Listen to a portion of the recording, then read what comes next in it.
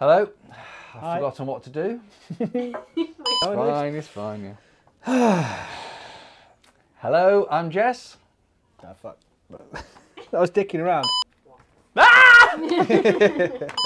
Hello, I'm Jess. No, I'm Adam. And we are for Landlords.com. We help landlords get more money, less hassle, and their time back. Indeed. We've got a Adam Asks video. Yeah. I've cheated. Wait, not cheated. These are questions, but you've got a lot of them. A lot of them. Yeah, basically, these are all questions that people have put to us in the comment section of different videos. And we've actually already answered them in those comments. So I've cheated in a way, but they're all really good questions that most people won't have seen the comments or seen the answers to the questions, right? Yeah. So, yeah, got a bit of free content. Yeah, well, I hopefully I'm going to give the same answer. So I've typed the answer into a question. So yeah, the idea I've is got that your answer here, and I'm going to see if it's still the same one. If it's consistent, if it's the same, it's almost like a test. But the idea is that you ask a question. You're either a landlord or you want to be. You're looking at the channel. Hopefully, we're putting content out there that you're interested in. And if you've got a question, you'll ask it underneath the video. We will always have them. There's no questions that haven't been answered on the channel so far, and we're managing to keep up. And we've picked out the most popular ones, and we're going to run through them, make a video of them, so that you've got it there, and it brings it to the forefront of your attention, because there's some good stuff in there. Yeah, really cool. good. Right, let's go through them. Okay, one at a time. First one. Where is best to invest for different types of tenants? Okay. I think.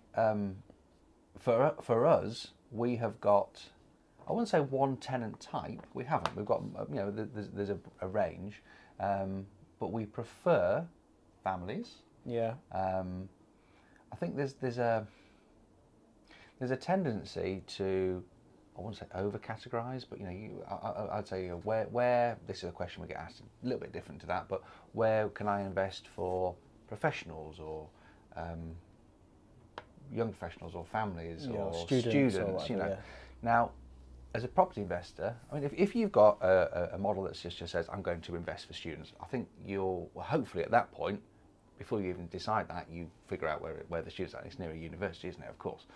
But then when it comes to everybody else, it kind of pinpoints itself, because we want somebody who is working, ideally.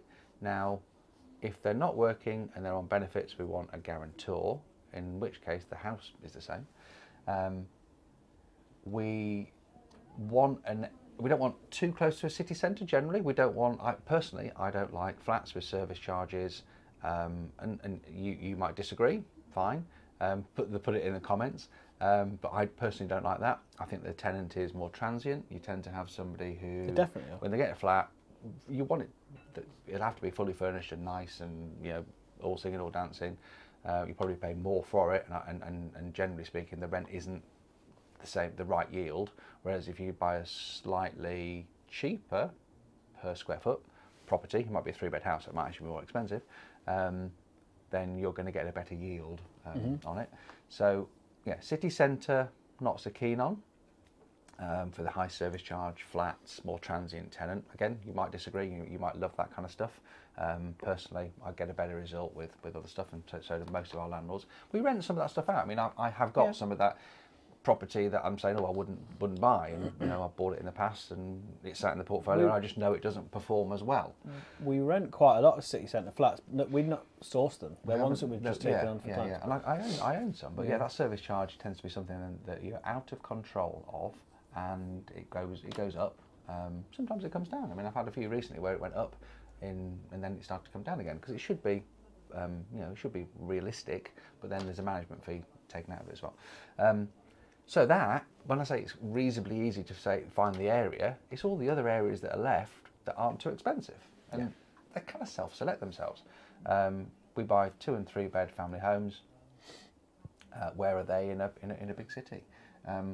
Another thing that landlord investors will often overthink, I think that's a fair word, is access to and amenities and things like that. So close to schools and buses and that. We're in Nottingham. but I know that I can drive to any big city or small town even, and there's no 5-year-old that hasn't got a school to go to, and there's no one that's much more than 5 minutes away from a walk from a bus. I mean, I live in a reasonably rural area. There's a bus stop 5 minutes walk from me, and all my kids can go to school. So that access to amenities it's not a massive thing. I mean, everybody in this country, I mean, unless you're living absolutely out far in the sticks, I mean, but then how many houses are there like that? And that's not really an investment strategy to say I'm going to buy a, I don't know, barn conversion in the middle of nowhere times 10 and that's my portfolio. That's not going to happen, is it? You're going to be buying family houses. So yeah, I don't like the expensive, reasonably low yielding city centre stuff. You can't afford the expensive stuff. Everything else in the middle, if it fits, that's your area. Remind me of the question just to check we've answered it. Where is best to invest for different types of tenants? It just depends on the tenant. Yeah. Of course, when you talk about different types of tenant,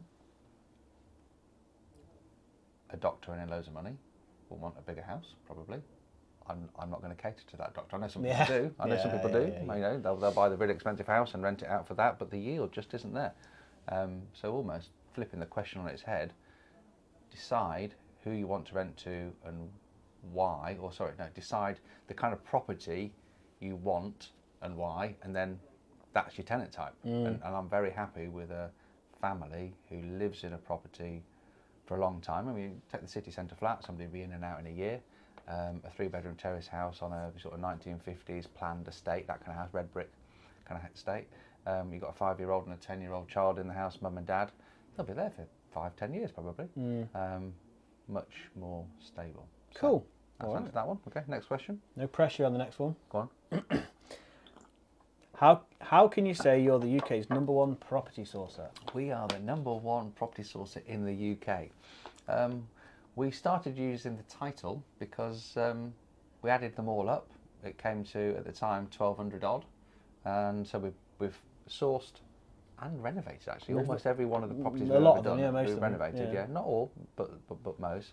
And then rented 1,200 odd houses. I guess it's more now, it must be about 1,300 now. I don't know any more that's done that. Voted #1 by your customers. Can't argue with that, can you? So yeah, that's. I wouldn't say we're even self-styled. I mean, nobody came and put a crown on our heads, did they? But equally, we've been doing. They might do one day. Well, we've been doing it for a long time as well. We've been doing it for. I've been doing it for 15, 16 years. Takes quite a lot consistency. You know, a lot of people say they do it, and just look on our other channel, the renovations channel. There are there's a lot of stuff. Go and watch some paint dry. Adam keeps what we call a deal sheet, so it's every deal that we've done, every property we've ever bought. And it's on Excel and it scrolls down forever now. Yeah, just keeps going. All those addresses. It's sometimes I do that. You know, I go on your deal sheet and scroll down. Bloody hell, we've done a lot. We've done a lot. Yeah. Cool. All right. Next one. How do you mitigate against council tax for individual rooms? And that's obviously in a shared house, reasonably HMO. Topical, yeah. So just to give a bit of background, we pay council tax on properties, of course. On an HMO, a house in multiple occupation, easy for me to say, it's one property rented out room by room. And normally for years, the council tax was per property for the one house. And it was all bills inclusive. You'd rent it out all bills inclusive as a landlord. So one bill for the tenant is for the room itself, heat, light, power, electricity, gas, water, broadband, and council tax. Little aside, if you're a student, you don't pay council tax. All student houses, this has never been a problem. So just complete another piece of information in there.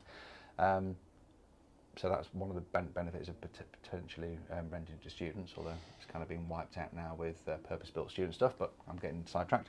Anyway, what happened was the valuation office, which is the people who value for council tax, decided, so we're 2023 now, started doing it. I had one of these, I'm sure it was about 2017, 2018, something like that. Oh, was it one ago? Yeah. I fought back and it wasn't. I've got the valuation office. They came round and they decided I didn't have to pay. But what they were trying to do was say that every room in an HMO was banded individually for council tax. The lowest band, so that'd be A, which means that instead of paying, I'm going to pick a figure, I can't remember exactly. 180 quid or something. Yeah, so instead of paying £500 for the whole building, I'd have been paying £180 per room, which is more. No, you wouldn't for the whole building. You'd just been paying about 180 quid. Now you're paying 180 quid times 5. I'm just going. I was trying to work out what's council tax. I don't know.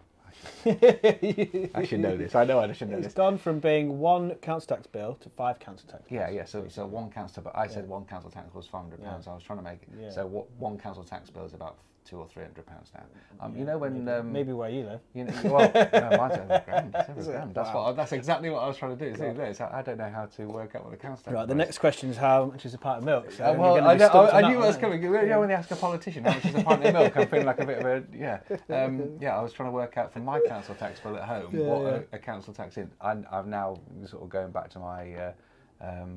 On the P&L, I know that an HMO is something like £200 and something, isn't it? Yeah. So there's so £200 for the building versus £180 per thing. You can see it's significant.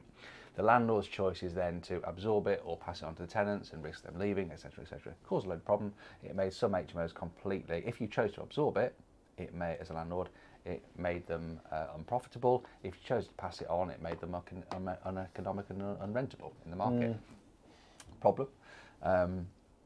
It's not a problem now, as far as we're aware, and I've seen right at the beginning when I got the valuation office round, I was able to show that they weren't bed sits, there was communal space, and you can get representation if you want. I didn't get a legal representation, but I pushed back to the valuation office, and I got banded as the whole building. They put it all as. They sent you. The first thing they do is just send you the letters with the bill. Yeah. And if you pay them, you're kind of stuck. So I pushed back. I kind of fought my corner, and I've seen other landlords fight their corner. And last year, 2022, it kind of came out. I don't know the exact date, but it's definitely in now. There was noises within the government saying we're not going to do this, and the valuation office have calmed themselves down, and they're not doing it now. So. It's still a bit of a movable feast. I'm not sure if it's absolutely concrete yet. There's still sort of murmurings about some councils, because it's the council that gets the money and the valuation office that charges it. So there's a bit of ambiguity in there. But there's also what we do with landlords. I know some have been caught with it.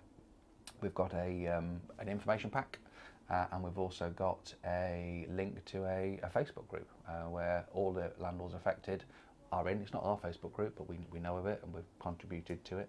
So the way we deal with it is to push back, know that the absolute edict from the government is no, and some of that's still filtering down, put you in touch with a group of people who have fought this, and they'll give you the support. We've got an information pack as well. So maybe we should put a link somewhere to get in touch, subscribe, and not subscribe, put your details in so we can send you the way to get in touch. Pop a link in this video description with a link to my calendar booking. If this issue affects you, click here and absolutely. Fine. So that's all we've got time for today. Yeah. We're going to keep reading through this list. I've got loads more. Yeah, we'll make it the next part and the next part. So bye for now. Thanks very much for drag this out watching. For a week. Well, hopefully you're going to find it useful. We'll give it the same title with part 1, part 2. Well, they're all genuine questions that people have asked us, rather than us trying to think up content you might like. This is genuine stuff that people have asked. So someone's got to like it, right? Oh yeah, like. Bye for now. We should remember that. Like it and subscribe it, please. If you like the video, like. And if you want more, or to see the next video, subscribe. Apparently it helps algorithms. Yeah. Bye for now. Go for it. See ya.